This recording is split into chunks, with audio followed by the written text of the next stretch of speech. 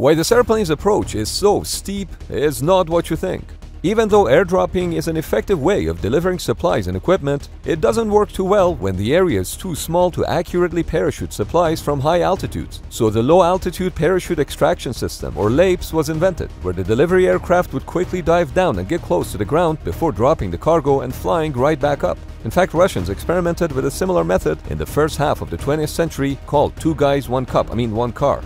But LAPS turned out to be too risky after a number of accidents where either the cargo was destroyed on touchdown, or worse, the cargo plane itself hit the ground, resulting in fatalities, which is why this method is no longer used and airdrop remains the safest air-to-ground delivery method for the most part.